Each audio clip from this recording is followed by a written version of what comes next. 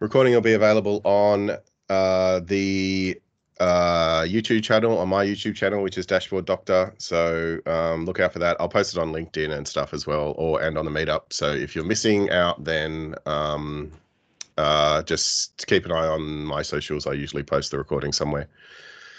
Okay, recording started. Let's have a look at some sponsors. So big thanks to our sponsors. So first off, we've got Serious People, Donna Bowen. Donna, do you want to say a few words about Serious? I'll bring up your website too.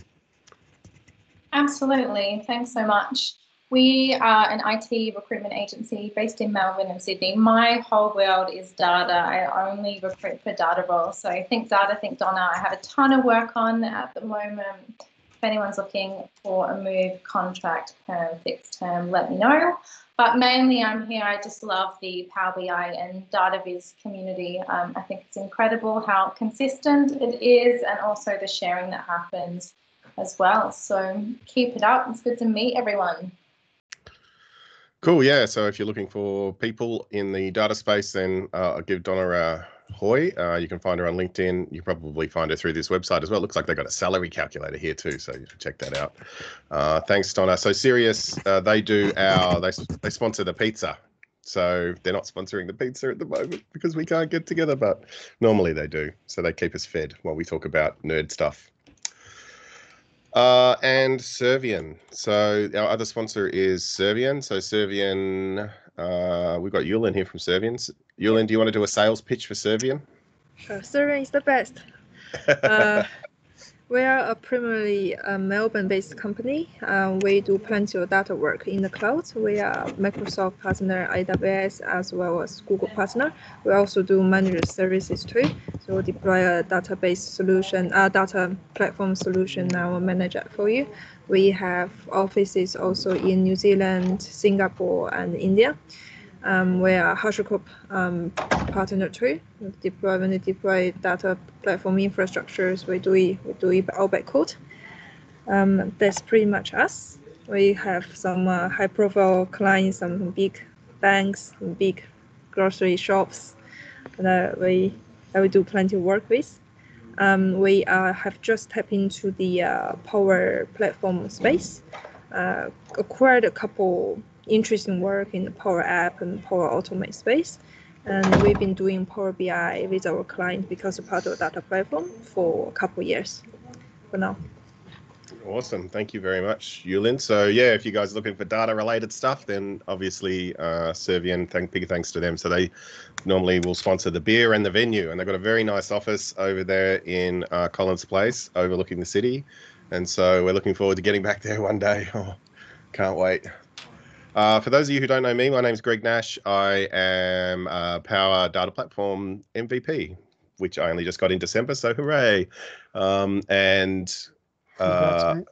you very much. It was a long, hard road, so I'm pretty stoked with that one. It's been an interesting ride. I have just announced as well that I'm doing Power BI mentoring. So if you guys are interested in, so we do 2-hour mentoring engagements, which are working really well with some of our customers. Like we just sit in, you get me on a team session for 2 hours. We basically just go through and look at whatever data you want to look at. And so we sign an NDA. I help you just work out all of those hard and difficult Power BI things. So I'm going to post a link to the form for those of you that haven't seen it. You can just contact me via the form. I'm offering a bit of a discount for the first few people that get in as well. So we're just trying to kick this stuff off. But this is a great way to solve some of those questions you might have about a specific thing in Power BI and you can't find it on the web, or you just want to bounce some ideas off people. Power BI mentoring is the way to go. Okay, with all that said, I think we are ready to get into the session. So the session today is, and I'm going to read Sam's little blurb here off the meetup, is around customer analytics, advanced customer analytics with Power BI. So if you want to deliver customers what they really want, if you want to understand your customers and their behavior. So Sam's going to have a look at a Power BI solution that digs deep into the customer behavior. He's going to take advantage of some of the newer features as well. It looks like doing some pretty cool advanced analytics stuff on customer. Really, really interesting stuff. I'm looking forward to this one. I've known Sam for a while now. He used to work for me at one point as well, and now he's a strategic analyst with Red Cross Lifeblood. He's a very smart cookie, and so I can't wait to hear what he's got to say. So Sam, you can take over the screen whenever you like and introduce yourself, and I'll shut up. That's all right. Thanks very much, mate. Let me just get this set up. There we go. All right. Give me a yell, Greg, when you can see that. Yep. Good to go, mate. Cool. Perfect. Awesome. So, yeah, thanks very much for introducing me for that one, Greg. So, as you mentioned, that blurb and that kind of setup, we're here today to talk about customer analytics. And there's a number of different techniques that can be built out in Power BI, some of which are really simple, some of which are quite sophisticated. But all this is with the intention of getting more familiar with our customers and being able to give them the offerings that can really help them in their customer journey and keep them engaged with your business. Cool. So a little bit more about me. So I'm a self-described Power BI guru. I've been dealing with Power BI for a few years now. As Greg mentioned, I used to work with him as a Power BI consultant as well. These days, I work with the Australian Red Cross Lifeblood within their analytics team. So within our team, we do a fair bit of stuff around not just Power BI, but also I'm getting involved in some stuff with statistics and machine learning and kind of rolling out projects along that line as well, on top of just some fun Power BI stuff as well. Myself, I'm a certified solutions associate. I'm yet to upgrade that to the data analyst associate, the new qualification that takes that one over, but it's the same exam anyway, from what I've seen. And then also I'm a Microsoft certified trainer, so I tend to deliver Power BI training sessions for different audiences as well. And besides all that, I also started a blog late last year on Power BI stuff. So if you're interested to see some cool little tips and tricks with Power BI, feel free to jump onto apexinsights.net and check some of those out. Cool. So for today's session, kind of the overview is we're going to start out by thinking about what actually is customer analytics and what are some of the techniques that can be used when you're trying to understand your customers. And then we're going to go through a bit of a case study. So to get started with that, we'll get familiar with our data set. And then from the visuals that have already been built on top of that data set, we're going to use some analysis techniques to start to get more familiar with what's going on with our customers, to gather some of those insights. And then once we've had to play with that and tend to understand some of those insights that we can gather, I'll walk you guys through how we can build out some of those visuals and kind of the nitty gritty behind each of those. And yeah, if there's any questions as the talk goes on, feel free to chuck them in the chat. I'll get Greg to kind of moderate that. And if there's any particularly pressing things, I'll let Greg, you can just clue those out and then just we can discuss them as we go. Yep, I'll butt in. Cool. That's what I want.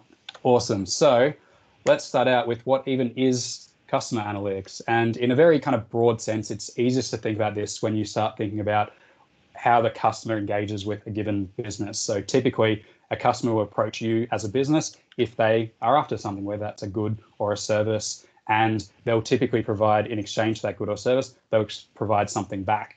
Now, typically, more classically, this is, they're paying money for that service. But these days, especially when you're talking about like, big tech companies, you're not always even paying for that service. Like with Facebook, who pays for Facebook?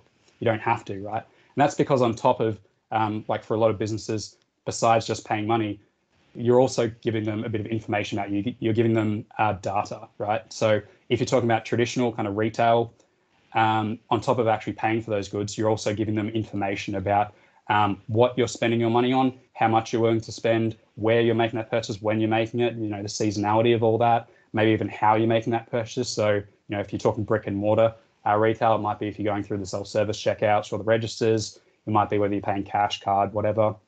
If you're part of loyalty programs, all that information is stuff that you can do that you can unpick to get a sense of who your customers are and what your customers are most likely to want.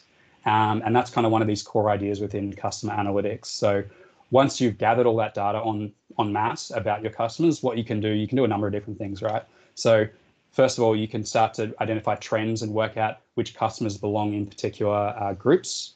So you might find more conventional groups of, these customers buy in this particular area in these particular stores, and that's your more obvious ones, but you can get more abstract and start to do some clustering, for example, based on common traits of your customers as well. And then on top of that, once you understand your customers a bit better, you might hypothesize that certain discounts or certain offers might have a better uptake with some customers over others. So you may be better off trying to offer those discounts to those customers. Maybe it's these customers that are at risk of moving on to different customers. You know, you see this all the time with, say, insurance companies. If they're trying to keep you around, you might be able to get a better deal. So when you understand a bit more about your customers, you might prefer to offer them certain discounts as well. And once you're able to provide those, I guess, preferred offerings to your customers, what it can lead to is the customers stick around for the long term. If they're sticking around for the long term, they're going to be contributing more money to your business over time. The, I guess, lifetime value of that customer is a bit higher, and that can really boost your performance as a business as well. And I'll also point out as well that this stuff doesn't just apply to conventional kind of customer-based businesses. So for my work at Lifeblood, we don't talk about customers, we talk about donors. But a lot of these techniques are equally relevant in that case as well, because we've got a number of thousands of donors coming to our donor centers at Lifeblood, and we can use these similar kind of techniques to understand what's useful to them as well. I'll also point out that if in the course of this talk I ever start talking about donors, it's probably just a force of habit. So just think customer if I happen to let that slip. Cool. So there are a number of different techniques that you can use within the customer analytics space, and pretty much all these can be done in Power BI. So one of them is around this idea of cohort analysis. So when we talk about a cohort, what we're typically referring to is a group of customers that have some common trait about them. And the most conventional trait is around when they started engaging with your business. So this is particularly relevant if you're talking about a subscription-based business, maybe when their subscription first started. And you might want to see, how long those customers stuck around, or see common trends kind of staged out for each of those groups of customers. But you can also base your cohorts off of different metrics. So you might base it off customers that are involved in particular promotions and seeing if the promotion has an effect on their long-term engagement with the business. Or it might even be based on groups of participants in a study, especially if you're doing like A/B testing. You might want to see the difference in certain measures around that as well. So cohort analysis is a really powerful tool. On top of that, there's also things like customer retention and customer churn. So trying to understand over time which customers stick around and how long they tend to stick around, and also which customers you're tending to lose. So if you can categorize those customers and understand what is it about those customers that are sticking around and what is it about those customers that aren't, then you may be able to provide offerings that can flip that trade-off, so you're keeping more customers than you're losing potentially. We've also got spend analysis. So this is where you want to understand for your customers how much they're spending, what the patterns are in that spending. So maybe certain customers are more engaged in certain times of year. So this is where you might want to start thinking about providing them with certain incentives to be buying from you at those times just before they're likely to buy. So then in that case, they might buy more or more often. So that spend analysis is a really important piece that ties into this. And then that can also be expanded even further to market segmentation. So a common one, a way of segmenting your customers to try and understand these kind of collective behaviors. One of these common ones is, say, in marketing space, you often talk about things like RFM segmentation, and that stands for recency, so how often the customer's coming in, frequency, or I should say recency is how recently, frequency is how often they're coming in, and also the monetary value that they're contributing. So we kind of touched on that a little bit with spend analysis. They're getting more sophisticated. You can add in additional metrics and build out profiles of your customers. So those customers are coming in fairly regularly, but they're not spending as much. That has a different kind of weighting to how you might treat those customers to the ones that don't come in very often, but they spend a lot. So you can categorize donors based on that. And then you can, beyond that, there's even more advanced ways to do things, like especially if you're going into like clustering techniques, if you're talking about machine learning with like k-nearest neighbors to try and build up common traits on, maybe a dozen or more different measures. And then from that, you can build personas to describe your groups of customers. And then there's also things like basket analysis. So I imagine most of you guys on the call have probably subscribed to some kind of streaming service, Netflix, Disney Plus, anything like that. And you usually find that once you start viewing a few things on any of those different services, it will start recommending things you might also like. So this is kind of the main idea with basket analysis. It's typically around finding correlations and trends between what different customers are buying or consuming, and then seeing, okay, well, we've got a number of different customers who tend to watch these kinds of movies together, maybe if you're part of that group, we should offer you some of the movies that are seen by people in that group but you haven't seen yet. So that offering can be much better to keep people engaged, because, you know, if you're on Netflix and it was just suggesting random films or movies or TV shows that had nothing to do with what you're interested in, you probably wouldn't stick around as a subscriber for much longer. So if you can provide those offerings of things they might be interested in, they might stick around for a bit longer. And then going even further, you can go into the predictive analytics space. So especially if you're starting to bring in things like Azure machine learning pipelines into your reports, or if you're using like Python or R scripts to do some predictive analytics. So this is where you might want to build out some forecasts for your sales. So you might actually build up an individual prediction how much each individual customer is going to spend, then aggregate that up into a forecast. Or you might even tie that into these other techniques, like say like with your customer churn, you might want to predict when your customers are going to stick around and how long until they're likely to drop off as a customer. So at that point, you might want to predict when that point will happen, and then just before it, you expect that it will. That's when you might offer some other intervention to keep them sticking around a little longer. So there's a whole slew of different analytics techniques that you can do within the whole Azure platform, but especially within Power BI.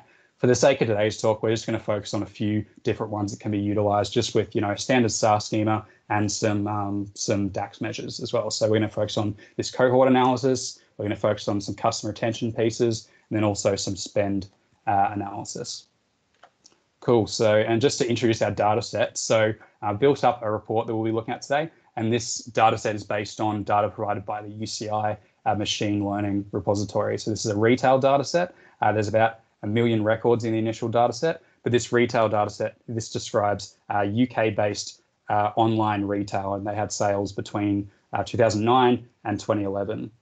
So this particular retailer, they mainly sell all occasion kind of giftware, so they have a lot of folks around those holiday periods, and a lot of the customers, there's a bit of a mix there. So some of these customers, you know, it's a direct to consumer transaction, but in many cases, there's also wholesalers involved as well. So we can see some differences involved with the sales performance there. Cool. So I'll just unshare my screen and then I'll reshare my Power BI screen. If I can get that up.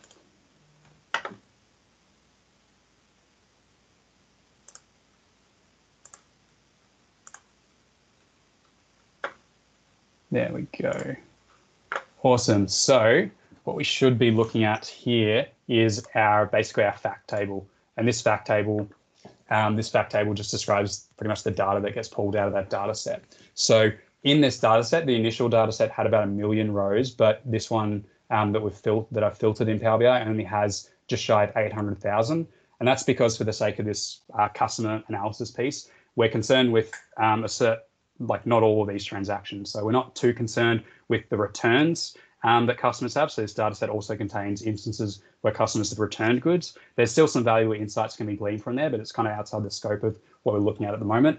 And then also we've removed information about the transactions from customers who haven't logged a customer ID. So this might be for an online retailer. If you've checked out as a guest, then there won't be a customer ID associated with that, because we can't really pull any trends out of that information. So we're just looking at those customers where we have a customer ID against them there.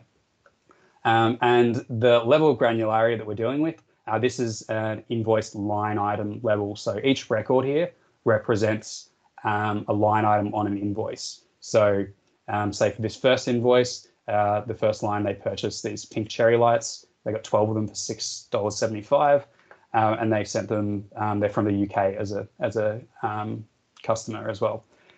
So one thing I'll also point out is, even though this retailer, this data set came from the UK, I've just labeled all these prices at dollar signs just to make it a bit more familiar, even though in reality it's actually pounds. It makes it a bit easier to talk about if we're talking about dollars.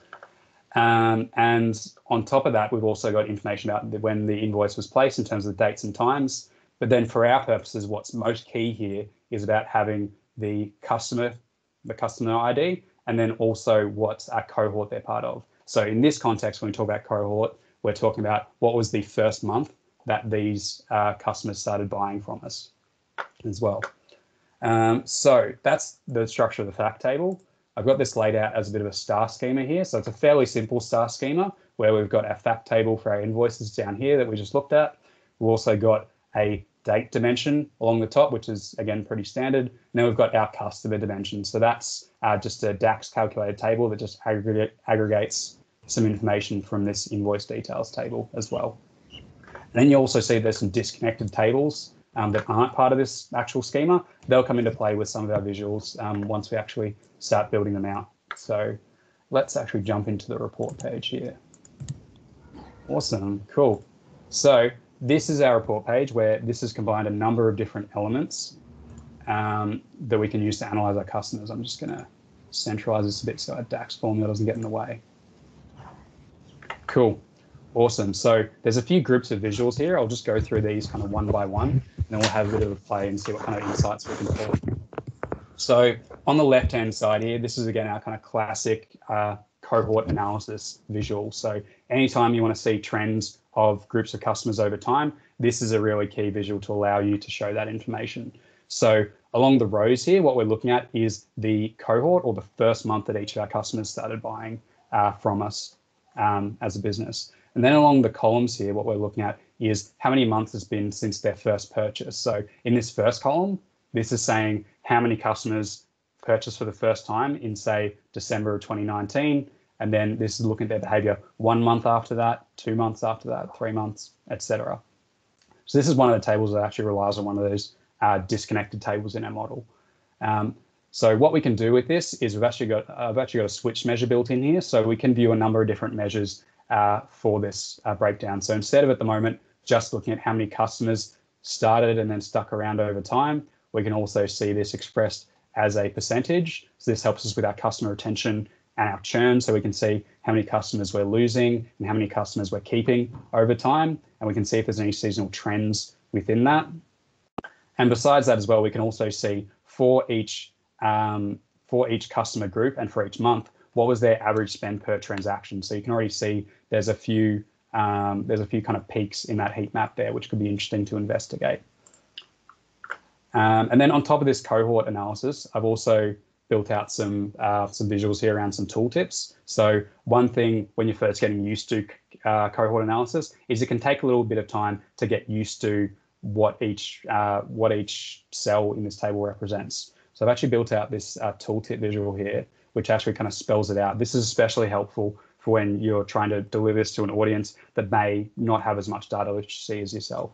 So for example, when we're looking at this current cell, along the rows, we're looking at the month of July 2010, but then in the columns, this is the second month after that. So this is spelled out in this tooltip where it's the cohort's performance in September of 2010. So then we say that from the initial cohort of 186 customers, and you can see that from that first column of that row, we had 34 of them, or 18%, that made that purchase in September of 2010. So we've had 18% of them stick around.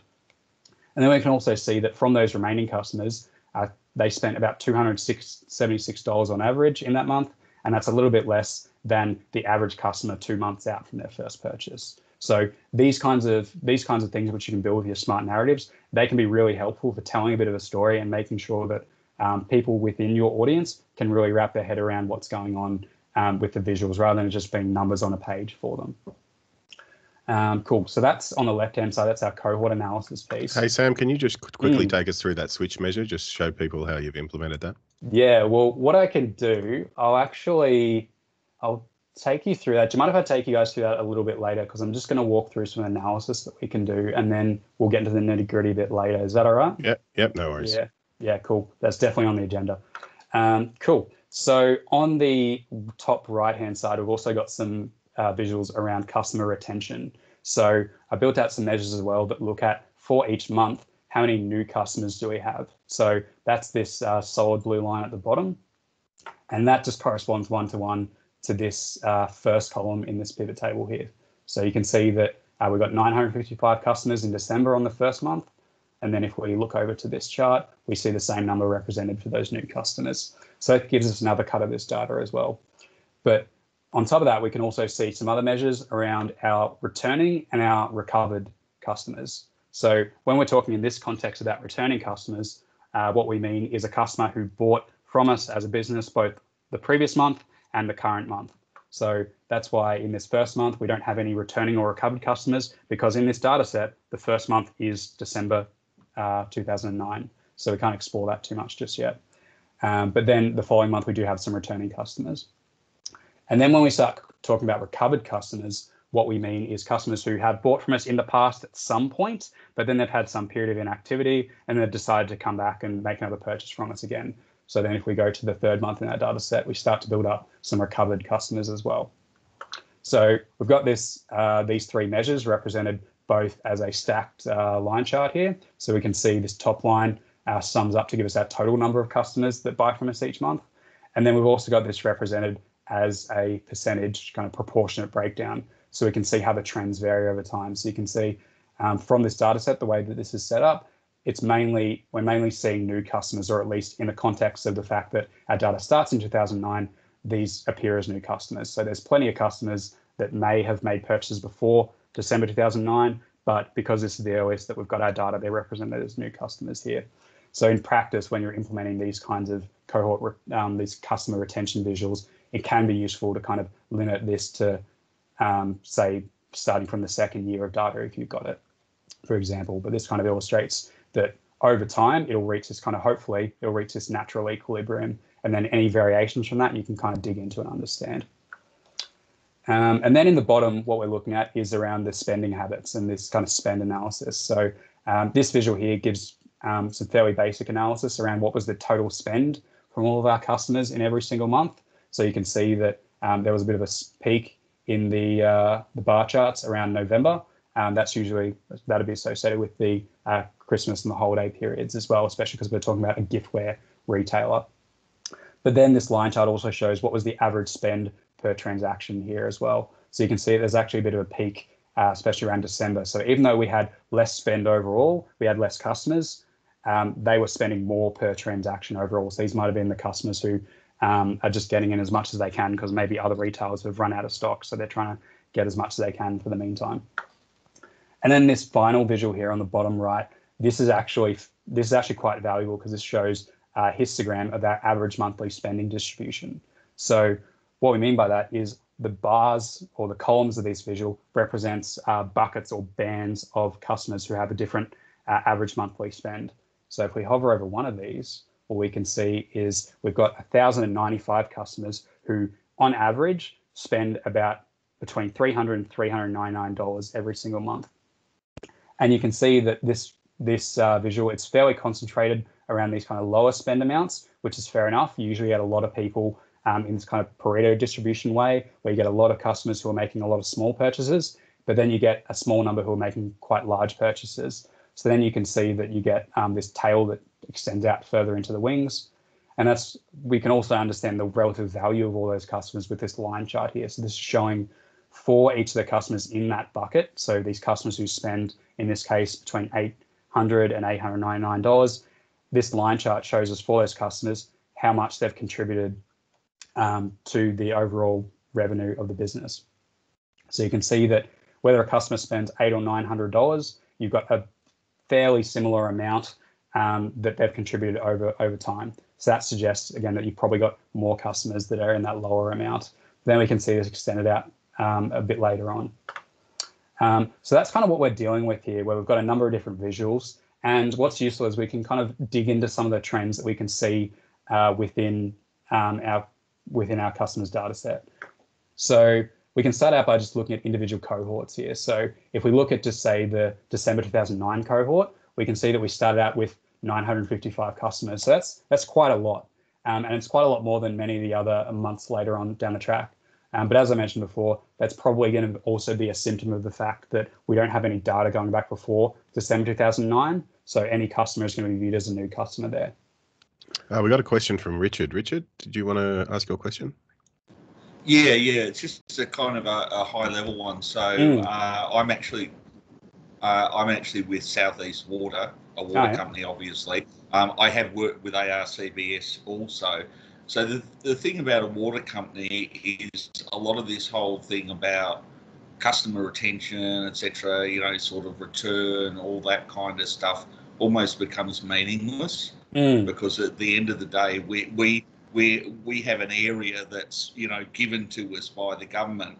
And I know the ARCBS, or I think they're in a similar situation in that there's not some commercial entity, nipping at your heels, trying to steal customers away from you. So, and I think the cohort analysis is all really interesting, but I'd be interested to know, is there other aspects to this that you've used in your essentially non-commercial context that have been of interest? Yeah, like it's a really good question. I would say that this kind of analysis, it's not necessarily just tied to customers or even individuals. Don't get me wrong, we do use these kinds of things sometimes when we're describing donors as well. But even if you're not talking about individual donors or customers, there's other ways you can apply it. So for example, I built out some reports where you're looking at, say, appointment bookings. And you might want to know, instead of the distribution of when you're getting customers coming in, you might want to know the distribution of how long it takes for appointments to stay open. So for us at Lifeblood, we deal with appointments, and oftentimes when you deal with appointments, you don't necessarily open up the floodgates for all your appointments straight away, because then you can get some people who can book in for appointments, months out, and then they don't even show up. So you want to kind of sometimes taper that profile of appointments that are coming in.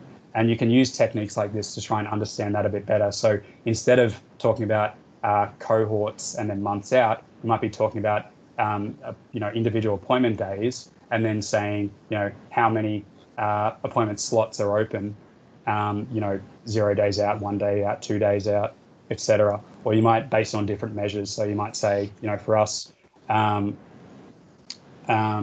Lifeblood as well, if you're looking at individual appointment days, you might say, if you're looking at individual days going forward after a given appointment, you might want to know how many donors are rebooking, coming back in. So that measure is around how it tracks from a point in time. So it kind of gives like a way to spread out things in a point in time. So, and it doesn't have to be tied to individual people, for example. Yeah, from a water context, some work that I did for one of the water companies was around cohort analysis on the age and type of pipes.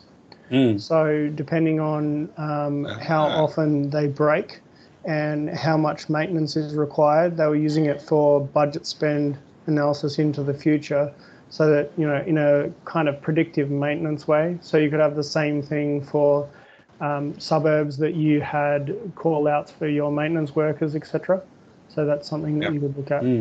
Yeah, that's a really good one. Yeah, thanks. Yeah, I like that one. Thanks for that, Michael. Yeah, so there's a number of different ways that you can apply these ideas without it necessarily being tied to customers, as long as you're looking at things in a point in time and you're kind of seeing how things shift over time.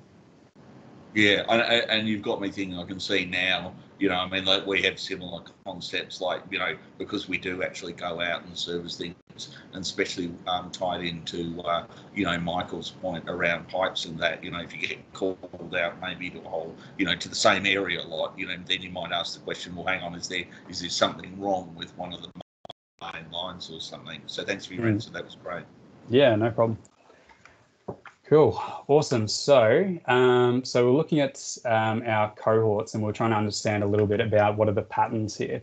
So we can see that for this first cohort of customers, we see that there's actually a fairly consistent trend over time. So you can see that if I get the tooltip out of the way, we can see that the customers aren't dropping off too much. We're having a fairly good retention there, and we can actually slice this. If we select this individual cohort, we can see how each of these measures look for this one cohort. So we can now see that, of course, all of our new customers come in that first month, but then over time, the total number of customers, it fluctuates a little bit, but it doesn't seem like it's trending down. It looks like it's staying fairly steady there.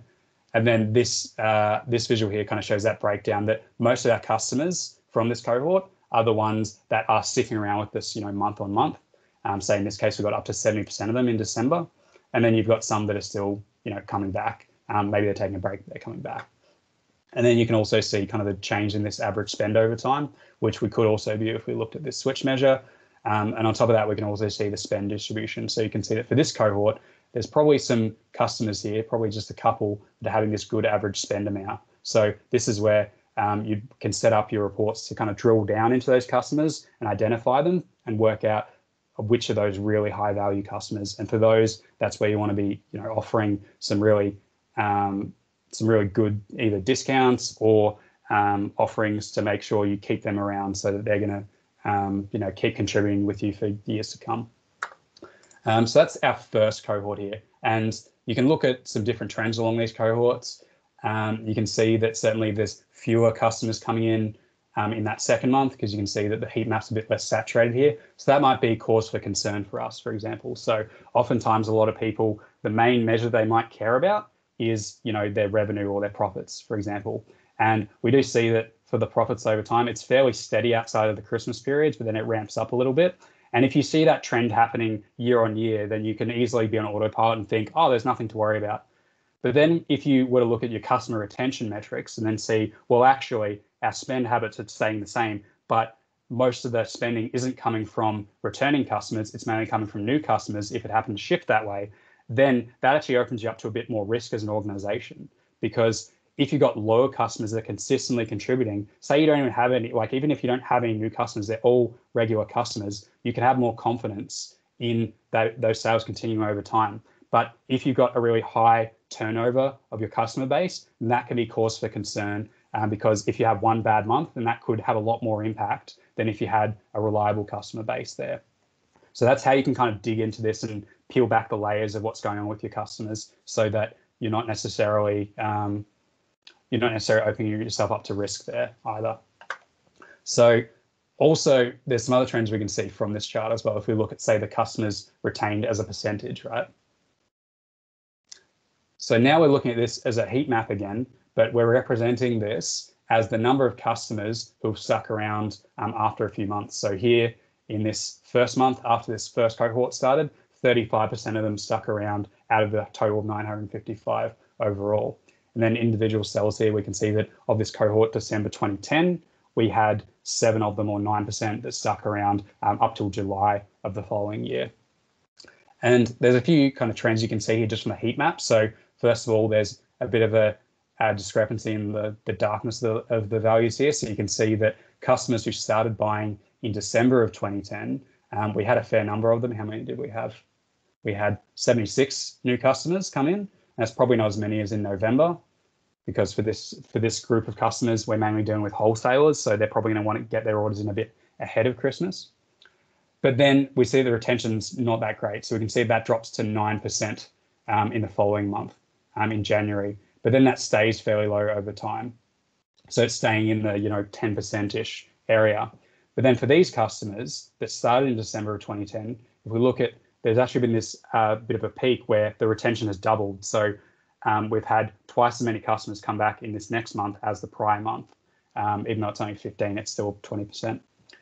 So that can suggest that these kinds of customers, that they probably tend to buy a bit more seasonally. So they're most interested in buying around that Christmas period. So we might want to offer them, targeted communications in October, so they're primed and ready for that.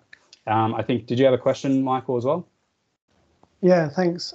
So in terms of customers and retail, is it mainly kind of marketing interventions that what's the sort of actions that they would take on seeing this information?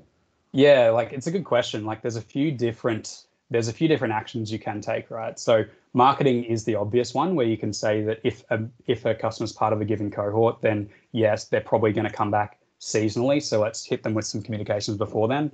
But then again, as we mentioned before, it can help speak to the risk of your customer panel as well, and seeing about, if you've got a lot of turnover in that can be a bit of a challenge. As I think you mentioned before, around that example of using this kind of analysis to understand, say, the longevity of different interventions, or not interventions, but different pipes that are used for water, that might actually give you enough evidence to say that, okay, pipes that we installed over this 3-month period, they tended to only last, 3 or 6 months. Most other periods, they lasted over 12 months. Like, I don't know if that's the right timescale for what you're talking about, but if you had that kind of clustering where in a given month or a set of months from when you first installed the pipes, that there's a bit of a discrepancy there, that's not really a marketing thing, but that does warrant further analysis to say what's going on with those pipes. Then it might be down to, a wholesaler who provided you some dodgy materials, or it might be, I don't know, say a union strike, and then those workers didn't put in there weren't as many workers to put in the effort to make sure that it ticked all the boxes. So besides just doing the interventions there and being proactive, it can also allow you to review what happened with customers in that period and see if you can apply those learnings to kind of future interactions. Perfect, thanks. Yeah, no problem. So besides this this behavior around these customers in, say, December of 2010, there's also some other features that we can see in this heat map. So there's this kind of diagonal line here in the heat map as well, this kind of striation, where their customers tend to stick around. Say these customers from March, they're sticking around up until November, and then they're dropping off from 28% to 11% retention. And then we find that because each of these diagonals corresponds to the same sales month, so this diagonal is talking about November, the following one here will be talking about December, we can see there's something going on around that November period. And given the context of this business, it's probably referring to that seasonality of the customer purchases. But if you tend to find other seasonalities going on, then that can be cause for concern as well. And you can look at this to see if these trends kind of last over time. So for these customers, we're showing data going out to 12 months, but because the data set goes 2 years out, you can kind of see there's some common patterns if we extend this out to 24 months. So for these customers that started earlier on in their journey, it kind of builds up to give a bit of a darker area on this heat map along this final line here. So it's interesting that these customers who first started buying in December of 2009, 2 years later, they're picking up from 30% to around what was that, 41%. So there's a bit of an uptick there. So sometimes this can be indicative of seasonality, which is fairly natural, but if you tend to find other patterns, then that could be cause for more investigation. And that's part of what we can see as well if we look at our average spend per customer. So as we were talking about before, this is showing for each customer what was the spend for those customers for each month. So you can see again here that there's a few high points here. So for example, in this cohort of customers, we had an outlier where the customers started buying in December 2010. 2 months later, they were spending on average $1,400. And as you see in the tooltip, that's 240% more than the average customer in that time frame. Now, in this case, that's only, 4 customers or 5% of that total that started, but that's a big difference from the average. So that suggests that there's probably one of our either an important wholesaler in there or something interesting that we might want to dig into even further. So this is the kind of power that you can get out of these analyses. And this is just looking on the surface. This isn't even without digging into it in detail. Cool. So that's a bit of an overview of some of the analyses that you can do with some of this stuff. What I want to show you guys as well is how you can build out some of these visuals. So for example, when we're building out these cohort analysis visuals, the typical, your best friend for this kind of thing is usually just a standard matrix table here. So the way that I built this out is on the rows, I've again used the cohort or the first month these customers bought from us, and that's actually lying at in the fact table rather than in the customer dimension. And that becomes important if we want to slice down these other visuals that are doing other separate calculations. But then when we're doing the columns here, we're actually using a separate table. So this is our period out table, which is just defined here. And actually, if I look at that in the data view, so this is our fact table again. If we look at our period out table, this is literally just a list of integers from 0 to our 23 months out. And that's not connected in our data model. That's not connected to anything in our star schema. We're just using our measures to be able to define how that interacts to give us the numbers that we get that are different for each column. So if I jump back to the customers measure, let's actually dissect how this is put together. So if I jump to our customers measure here, I'll bring up the DAX. And the way that we build this out, this is actually based on a technique that I got from, I think it was Parker Stevens in BI Elite. I think he did a video a while back on how you can easily do some cohort analysis. There's a few ways to do it, but this is a fairly straightforward DAX bit of code to implement. So the first thing you want to do is you want to basically identify what cell of this pivot table you're talking about.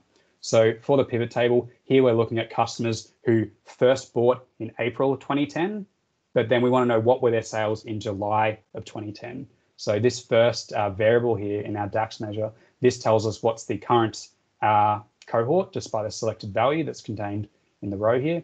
And then what we're going to do is we're going to step that month forward in time based on how many periods out we've got selected. So we use that with this EO month function. And the definition here is it just returns the date of the last day of the month after a specified number of months. So we're saying start with, in this case, I think we had, what was it, April 2010, and then in this case, step it forward 3 months. And that's going to return this current month value here. And then what we do from there is it's fairly simple. We just calculate how many customers we had from the unique list of customers in our fact table. But then we use calculate to just change the filter context here. So by default, this will filter down to just the customers that are in this cohort, because remember that the values on this column don't have any relationship to that fact table there. But we're going to effectively add in some filtering based on that using this term here. So we're going to say we want to filter this down based on the end of the month from the date table, and that's joining on, or that's relating based on the invoice date. And then we're going to say just give me the transactions for those customers in that month of July, so 3 months forward. And that's going to filter that down and give us the different values for each of the cells in our pivot table. And what we also find is that whenever we've got a month that's too far forward ahead in time where there's no transactions, it's just going to come up as blank here. So we can do some conditional formatting to make that come up as blank. So what we can also do from there, once we've built out our customers measure, is we can also use our customers retained. And the customers retained is just pretty much just taking that value as a proportion to the overall one. So if I bring up that measure, we're literally just taking the customers measure that we've already defined, and then we're just dividing that by what were the total number of unique customers that are contained within this cohort. Because remember, because we're in the context of one cohort selected at a time, it will automatically be carried through here without having to apply that in the actual DAX measure. So these ones are fairly straightforward once you get your head around them. Once you start to get into average spend, it can get a bit trickier, but we'll see if we can go through this and make some sense of it. So just as before, we worked out what was the row of the pivot table, and then what was the effective column or the month of the transactions. That's just as we had before in these variables. And then we've got a few virtual tables that we need to iterate over. So the first one, we're just taking our invoice table, and then we're going to filter that to only include transactions from the current month. So sorry, not only from the current month, as in the cohort, but the month that we've got selected in the columns as well. So this is saying for the customers in this pivot cell for the matrix, what were just the invoices for those customers in that month? And that's what we've got by this filter statement here. And once we've filtered down to just the transactions that are related to this cell in the matrix, we're also going to summarize that. So we're going to group this up based on not just the invoice line level details, which is what the original fact table has. We're going to aggregate this to work out for each invoice, what was the total amount for that invoice. So all we have to do is just use a SumX measure where for each of the contained invoice line items for each invoice, we're going to work out what was the quantity times the price, and then we're going to take all those values and sum those up. So this kind of stuff is especially important once you want to do this kind of dynamic calculations. It's oftentimes fairly straightforward to do this, as a pre-aggregated table. So you might have like a table that has all of your header details, and then you might have a one-to-many relationship to the line level details, which is what we've got in this fact table. But I find it a bit more valuable to do this as these iterative calculations. First of all, because it teaches you a bit of DAX and get a bit more familiar with it. But on top of that, it gives you a bit more flexibility if you want to cut your data a little differently. So if you wanted to take this a little deeper and do some analysis of particular product groups, maybe do some basket analysis, then it would be a bit hard to work out these kinds of measures if we had the total invoice amount hard coded in there. So we couldn't dissect that and work out what's going on with just the purchases or the products that we're interested in. But anyway, we've got this virtual table. This just iterates over all of our invoices and works out the total amount. And then from that, we're going to take those invoices and we're going to work out what was the average of the invoice total. So we have to use this iterator function here. And this is because we're dealing with a virtual table rather than a table that's contained within our model. So that's how we do this here. We've got a few iterated measures, but this actually runs fairly fast. And on top of that as well, with these three measures, what I've also set up is this switch measure here. So for anyone who hasn't dealt with a switch measure before, all this is this allows you to change what measure is represented in a visual just with a slicer like this one here. So if you're setting up this kind of thing, the way that you set this up is you have a separate table in your model, which I've got in my model called measure selection. And then all it's got is the names of the measures or the names of the slicer options that I want to have on the top of the screen. And then I've also got a sort order on them. So I want to have them appear in this order rather than alphabetically. And then the way that I set this up to appear in the pivot table here is I've got a separate measure I've just called it switch measure here. You can actually see this in the values for this pivot table.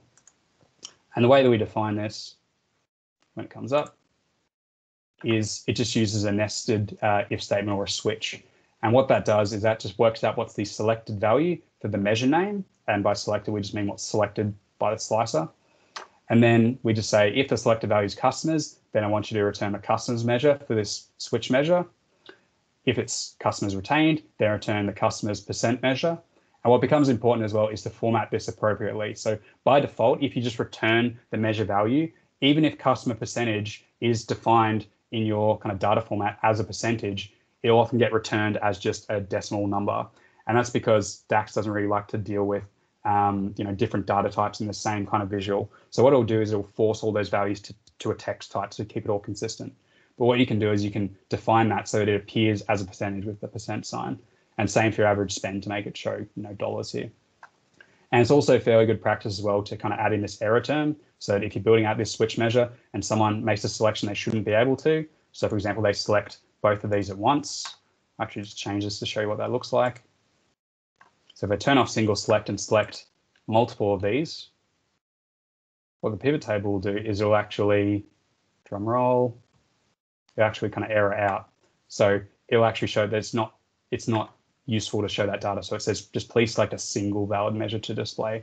So that's another useful little tip you can use for making sure your measures are displaying appropriately. I got a question from Luke here, Sam. How scalable are these DAX measures using this particular method? Well, it depends what you mean, like how involved those measures are, right? So if you're dealing with simple measures, like in this one, it's just counting your customers and your customers retained, that's not too bad. If you've got quite complex measures, like your average spend, it can get a bit more involved, but that's typically tied down to how long it takes for this individual average spend measure to evaluate. I haven't noticed any big difference with these, but then again, I'm, very rarely am I dealing with, tens of millions of rows. Like I'm often dealing with millions, but not often tens of millions or more. So I can't necessarily say how it scales in that regard, but it can also depend on, how many visual elements you've got in here. So if you found the performance might start to cause you an issue, say if you're dealing with 20 million rows, then you may choose to take a few techniques to optimize that. So you might either limit how many records you're showing here at once, or you might even, go in further down the line and you might take your measures into DAX Studio and try and optimize those a little bit further. So it just depends on the scale which you're dealing with things. I haven't noticed too many issues, but if you're dealing with bigger data sets, it can present other issues for you as well. Cool. So that's setting up the switch measure. Some of the other features we've got in here are around the smart narratives here. So this tooltip here, this involves a bit of code to get set up, and it's not something that you just bang out in one go. It usually involves a bit of iteration. So the way that I've got this tooltip set up is just a custom tooltip page where I've got two separate text boxes here. So this first one's fairly simple, where it just says cohort sales performance in, and then it just tells you what the selected month is based on what part of the pivot table you're in. That's fairly straightforward. But then once you try to get a bit more involved, especially once you start talking about these branching narratives, then it can be a little tricky. So what I mean by the branching narratives, if I jump back to the report page, is that depending on what kind of cell I've got selected, I might want to show different text here. So if I'm showing this first column and I'm showing the tooltip for that, we're talking about customers in their first month. So we actually don't need to provide as much information because the rest of the tooltips are referring to the sales and the customer retention for a given month relative to their first month. But because we're just talking about the first month, there's nothing to really compare to. So in this one, all we're saying is we had 186 new customers in this month and they spent this much on average. But then this is where I get the branching involved, where once we start talking about future months, we want to compare that to the initial state of that cohort. So that's another kind of fork in the road for this logic. And then as well, when we're selecting some of these later months, we don't want there to be, random gaps in that narrative. We just want to say, please select one that's relevant, that we have data about our customers. So if you want to set up these kinds of things, the way that you can set it up is you pretty much have to use a single measure that contains all of your logic in there. You can kind of nest the measures if you so choose to make it a bit simpler. But if I actually bring this up and we'll have a look at this, where is it? Our tooltip text. You can actually see there's a fair bit going on here. And I don't want to overwhelm everyone and go through every single detail of this, but I'll just kind of point out the key strokes of this. So the first thing is, and I'll bring up our main page again so we can see it in context. Cool. So the first bit of logic is to say, if we're selecting a cell where there's no customers or it's returning blank, then just tell us that we don't have any data, select another cell, basically. So that's this first line here. That's the first bit that's the first kind of fork in the path. And the other two that we're concerned about is whether we're talking about new customers or rather the first month of their purchase, or if we're talking about the returning customers here. So that final bit of logic is just realized by checking, are you talking about the column that's indexed at 0? If so, return the text for new customers, otherwise return the returning customer text. And I could change how this is all set up or the order of all of these evaluations to optimize this a little better, but this works just fine for what we're looking at. Really cool. It looks good. Yeah. Cheers. Thank you. So the key bits of logic that I've found when you're doing this kind of natural language generation with the smart narratives, being the inbuilt tool with Power BI these days, is that you do have to account for some differences in how the text is presented. So if we look at, say, the tooltip here, we can see that for this cohort of customers, those remaining customers spent $305 on average in that month. And that's 25.9% less than the average customer who spent however much. So that less than or more than qualifier can become important if you want that narrative to make a bit of sense. So you can build out some logic in here where you just say, let's look at what this sign is of that spend difference, with the spend differences being what's the average spend in this cell versus over the whole column. And then if that value is a positive value, then return the text more than, if it's negative, less than, otherwise just 0% different to.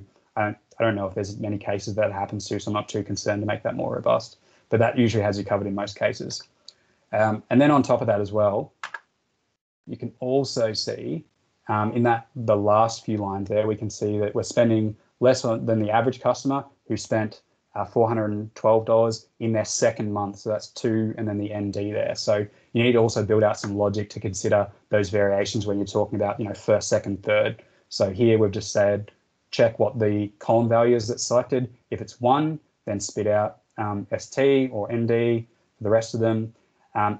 If you've only got a small number of different values, it's fairly straightforward to do. If you're making this, if you're talking about hundreds of different values, you need to consider all the different variations. It can get a little tricky. And that's where some of your other natural language tools can become important. So maybe if you're using like ARIA NLG, for example, they have tools like that have some custom functions that have this built in there.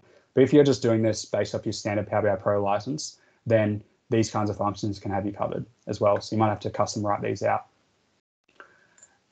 Cool. So we'll also have a bit of a look before we finish up on some of these other measures to define these visuals. So if we're talking about customer retention, we've got our new, returning, and recovered customers. The new customers are pretty straightforward to calculate because, again, these new customers, it's the same logic as working out this 0 index column. So we're just saying what's the current month in this visual. So this is stepping through each month that we've got sales for. And then it's saying just filter down the invoice customers for that current month. That's based on the first sales month there, rather than the actual month that the purchase was made. So that's pretty similar logic to this one here. Once you start getting to returning and recovered customers, it gets a bit more involved. So let's step through that. So for your returning customers, what becomes important is how we define those. So these returning customers are those that have purchased from us both in the current month. So if I select this visual, we might be talking about customers who bought in March of 2010, but they've also bought in February of 2010 as well. So it's the intersection of those two groups. So the way that we do that is we have to work out what's our list of customers who bought in the current month, just with values here. And then we also need to work out what were the customers who bought in the previous month. So the way that we do that is instead of using calculate to change the filter context of the measure, we're actually going to use calculate table to change the context for this virtual table of values. And the way that we do that is we start with our values table. We're going to remove the filter on end of month, which is just from our selection here. And then we're going to apply a new filter, which just says, actually, give me the invoices from last month. And that last month I've just got as a field from our date table or our date dimension that just says for each date, what was the date that corresponds to the end of the prior month. And it just flows through that way. And then once we've got those two lists of customers, we need to do a bit of an intersect operation. So this is like the middle of a Venn diagram for two overlapping circles. And then we need to find the customers that fit in both of those lists. And then from there, we just have to return the count rows there as well. Okay, I've got two questions. One of them's from Meg. It says, this is such a silly question, but how do you get your tooltip text measure to appear in a text box? Is that a multi-row card or what are you using there? So that's as in, so I take it that's to get this this whole page to appear. Does that sound about right?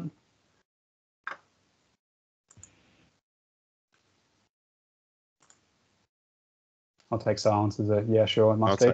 Maybe, yeah. Yeah, cool. So if you want to get these kind of pages to appear, the standard way that most of your visuals represent or bring out the tooltips, you've got this type option here in the formatting pane for tooltip. So by default, it'll show them just as this default view. So if I hover over it now, it's just going to show them like you're used to seeing with these tooltips here. So what you can do is you can set up these report page tooltips.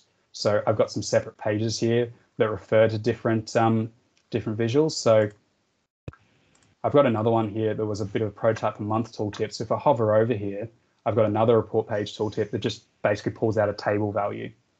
It pulls out a table of measures and what they return. That's this month tooltip here. But then I can go even more advanced and make that into this smart narrative tooltip. If you want to make these tooltip pages actually work as tooltips, when you're on the page for it, you actually need to do a couple of things. The most important thing is to actually go to page information and turn on tooltip. But in practice as well, you probably also want to change the size to something that's not your standard size, but a smaller one like the tooltip size there. Yeah, and the classic thing is it takes up a lot of memory, right? So just be careful with your tooltip pages. It's got to render that whole page. I think, Meg, what Meg is talking about is, though, how do you implement the smart narrative in the text box? So how do you get that measure in the text box? Yeah. Right. So if I wanted to set this kind of thing up, once you're using a version of Power BI that has the smart narratives built in, so I'm not sure when it came in, maybe September or whenever it was, but if you're using a version of Power BI that has that covered, or has that feature as a preview feature, then you can build these out. So the way that you can do that in this case is I'll just create a new text box. It's kind of gone over the edge of the page, but that's fine. And then instead of just typing this like I might usually for a text box, what I'm going to do is I'm going to tick on this value option here, which is part of this smart narrative. And then all I have to do is basically say what measure I want to return. And I've already got all the logic for that measure built into that tooltip text measure. There we go. And then if I've got that selected here, all I actually need to do in practice is go save. And what that's going to do is that's going to evaluate this measure in the context it's being provided for us. So because we haven't got any customers selected or filtered, by default on this page, it's just returning the value that we say when we don't have any customers. If I go to my main page here, hoping it doesn't make a liar out of me and actually works, this new visual. So if I change that back to the smart narrative tooltip, where are we? Tooltips.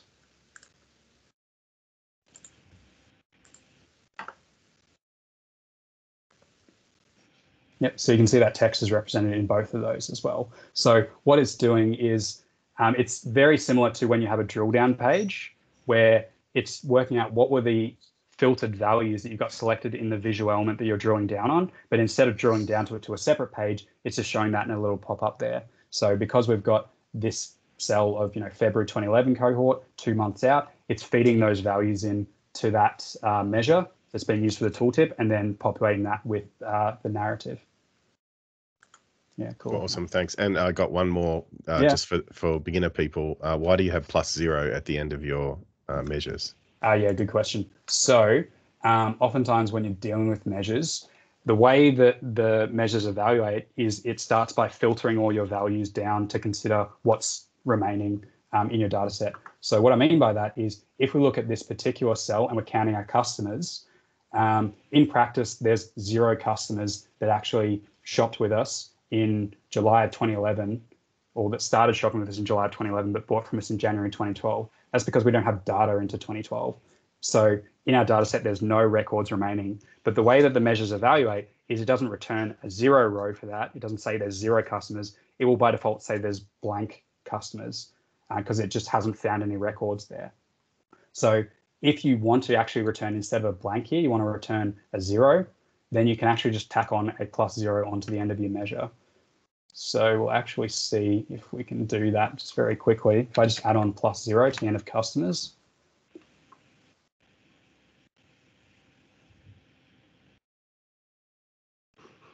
And let it populate. Should actually show 0s along these cells here. There's always the fun with live demos. There we go. Okay, so it shows 0s here as well. So there are many use cases where you actually want to see instances where there were 0 cases of something happening. Fortunately for us, it's probably more appropriate to make that kind of blank there as well. But yeah, that's a bit of a pro tip. If you ever want to simply change it to make a null value appear as a 0, you can just add +0 on the end. And that does, I think it does like an implicit type conversion under the hood. I could be wrong about that, but that's all right. Cool. So back to our returning customers. I think we already covered the returning customers where we just take the list of new, the customers from last month, this month and last month, and then find the common ones. Once we want to get to our recovered customers, gets a little bit involved as well. So just as we had in the last measure, we've got our list of customers this month and last month. But for a customer to qualify as a return or a recovered customer, we need to also consider which are the customers that were new, because a customer who hasn't bought from us last month, but has this month, it could be because it's their first time buying from us, or it could be because they've taken a bit of a break and then they've come back. So to work this out, we need to start with our list of customers that bought from us this month. We need to subtract out the ones that didn't buy from us last month, because if they bought from us last month, they're a returning customer. And then from this list of customers who bought this month and last month, we also need to make sure that we're not including any new customers. So that's what we've got with these except operations here as well. And that's kind of another kind of Venn diagram operation there. And just as before, we just count the number of customers that are returned there. And then on top of that as well, if you want to go deeper into like churn analysis, you can use similar measures to work out how many lost customers you had each month as well. I got something in this model that caters to that as well. Cool. So those are these measures here. These visuals are pretty much the same. It's just that this one's represented as a stacked bar chart, line chart, and this one's a 100% stacked column chart. But once we start getting to the trends here, the spending trends, this total spend measure, that's a pretty basic one, just based on our SumX measure. It's actually fairly simple compared to what we've already seen, which is this guy here. So we're just going through all the invoice and working out quantity times price and adding all those up. For our average spend measure, this is saying for all the customers that bought anything in December 2010, no matter when they started buying, this is the average amount that they spent. So if we want to start getting to that kind of level of sophistication, it's actually, again, fairly simple, where we're just grouping our invoices, working out what the total for each invoice is, and then averaging that overall. So that's kind of what we've seen before. The tricky thing comes from when we want to do this kind of distribution here. So again, this distribution becomes very valuable if we want to identify our really important customers or the ones that are contributing the most. We can actually see that as well. Like, just for visibility's sake, I've kind of shrunk this down to only include average spend amounts less than $4,000 each month. But in practice, there's actually a fair few more. So if I expand this axis out, you can actually see this goes a bit further. So in this case, we've actually got one customer who spends, I think, like $27,000 with us every month. And overall, they've contributed about $600,000 to us. So this is one customer that you especially don't want to lose, because if you lose, $600,000 potentially over 2 years, that's a big impact. So if you can keep that just one customer happy, that can result in keeping your customer base stable. rather than focusing on these individual customers that don't in and of themselves contribute very much. So that's where this kind of analysis can be really, really key. So just so we can visualize this a bit better, I'm just going to shrink this down again. And then if we want to build out this kind of histogram view, this is similar to what you might do with, say, banding or binning of visuals to build out histograms. I've got a post on my blog to go through how you can build out histograms as well if you want to learn a bit more. But the basis for this visual is around using another disconnected table at the bottom, which is our average monthly spend. So that's what we've got in this spending histogram table.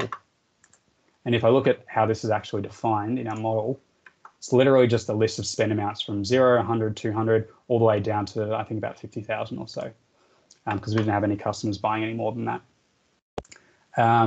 And then the way that we define our measures is we think of our bin width as being not just customers who spent exactly $500, but they're actually ones who spent between $500 and $599.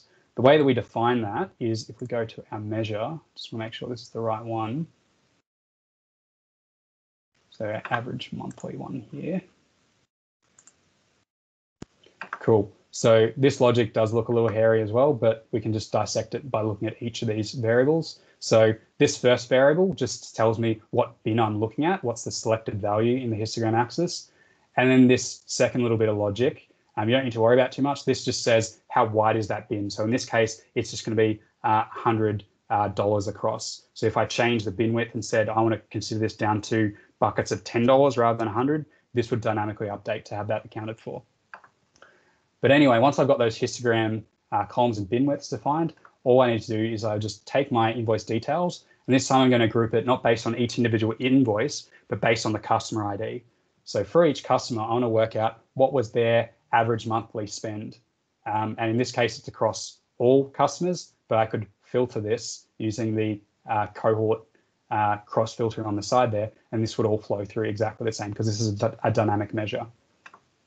But anyway, so to work out this average monthly spend, we need to start out by working out what was the total spend just with the SumX measure like before, and then we're going to divide that by the unique number of months that they bought from us. So what's important here is this is working out for each customer, what was their average monthly spend just for the months that they purchased from us. So one customer who might have had one purchase of $1,000, they would appear in the same bin as a customer who bought $1,000 from us every single month because of the way that this is set up here. So that can be an important distinction that you may want to change for the way that you implement this, but that's how I've got it in this visual here. So once we've got this virtual table that works out what was the average spend per customer, we pretty much just start with that table. We filter it down to the customers who have that spend amount between the start and end values of that bin, so between $200 and $299, and then we just count the rows that are returned there. And that's how we get our histogram axis value there, or the column values, I should say. And then also, if we want to show what was the total amount that each customer contributed, that's what we've got the line chart for. This is our total spend measure, which is coming up here. So it's pretty much the same measure, but we also want to return what was the total spend that the customer had. So we don't just want to divide this by how many months, but give the total spend. And then we're going to take our filtered table that just has the customers that fit within each bin. And then for those customers, we're going to dynamically sum that up using this SumX measure here as well. So as I mentioned before, one of these really valuable things to get around is these iterative functions, because they can help you do a lot of powerful logic without having to hard code any of this data. So this is something that really helps to get familiar with. Cool. So we've kind of gone through a lot of these visuals and how you can build these out. And we've already explored a little bit about, what are the insights you can glean for these. So, and this is just a subset of some of the things that you can do within customer analytics. So we've looked at cohort analysis, we've looked at customer retention and this spend analysis. But you can take this even further. You can dig deeper down into, your basket analysis. You might want to slice this on product, for example. But this gives you an example of how you can build out some of these views and do some investigation, hopefully to engage other people in the business with things like, your smart narratives here, to get them to really dig into what's going on with your customers, or in the case of some examples we had before, what's going on with, products that you're working with in your organization that are used at different times, and then really dig into those even deeper. So, and as I mentioned before, you can apply these to other things outside of customer analytics, as I've done at Lifeblood. But That's kind of all I wanted to go through here for now. So thanks very much, and I'll open up to any other questions that you all have. Woo, woo, woo, woo. That was good. Thanks, mate. Yeah, so yeah, if you got questions, I've got one question that I didn't butt in for, but I figured we'll talk about it at the end. Jugdish asked, are you going to share at your PBIX file? I haven't got the PBIX file shared as yet. I've got it. I've got a copy of this kind of published up to my blog, so you can play with a little bit. I might share the PBIX file once I kind of build out some aspects of, some blog posts to describe some of this, because I'll admit that looking through all these measures all at once can be a bit overwhelming. I'm not going to deny that, but I want to potentially build out some blog posts to explain these in detail. I think they should subscribe to your blog to be able to get this PBIX file. I think that's a great idea. Yeah, of course. So yeah, subscribe to the blog or add me on LinkedIn. I advertise them all the time whenever they go up. So yeah, check it out. There's some good posts on there. Yeah. Very good. Well, give Sam a bit of love in the chat. We can't clap, so I'm just going to clap for everybody.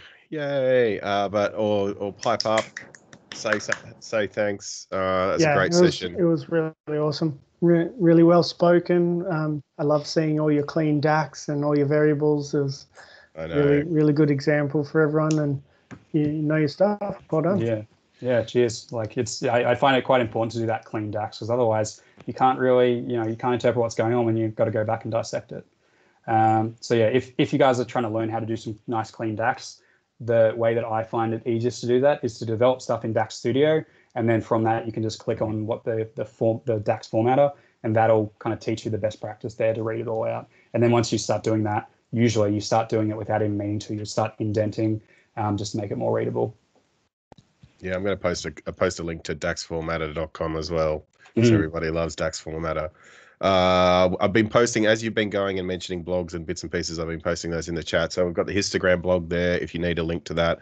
We've got the DAX cohort analysis from BI Elite that you mentioned. Yep. All of those links are in the chat, guys. So if you haven't been watching the chat, jump on and grab those links. We've also got a link there to Sam's blog, the Apex Insights. And so go subscribe and learn from Sam. Like I said, he's a smart cookie. See, told you. Next month, we have some customer stories. So we're going to be doing I think we've got a housing company. I think we might have some finance people. It's going to be great. So we get to see how people are actually. So the one person I'm talking to is talking about how they went from Microsoft, they implemented Microsoft and they all had Tableau, and they had to move from Tableau to Power BI. So if you're in that Tableau to Power BI space, definitely get on top of that. So keep an eye out for that. Also, like I said, we're all going to the pub soon, so keep an eye out for that. I am doing the Power BI mentoring. So if you're interested in getting some mentoring, or you want to build this cohort analysis and you just don't even know where to start or whatever, then get in touch with me. And other than that, I think that's about it, guys. Oh, it's going to be a big year. It's going to be a crazy year. So once again, thanks, Sam. If anybody's got any questions, we will hang around for a little bit. So don't feel like you have to rush off. Happy to stay and have a chat. Feel free to unmute your mic. I'm going to stop recording in about 30 seconds. So if you just want to have a chat off recording, then feel free. I posted the link to the Dashboard Doctor YouTube as well. This is where that will go up. I'll also pop up links on LinkedIn and all the other various socials and all the rest of it. So keep an eye out for that. And then I'm sure Sam will get a copy to you as well, man. So you can pop it on your blog if you like. Awesome. Cheers. And yeah, nice one. Thanks everybody for coming, and we'll see you very soon. Can we build this in the next DIAD session? Yeah, why not? Well, yeah, it's funny because I initially built this out to see what kind of stuff you could deliver in a training session. So if you're looking for those kind of advanced insights, I don't see why not. Yeah, go for a DIAD advanced session with advanced analytics on customers. I like that idea. All right, I'm stopping the recording. Yeah, do it.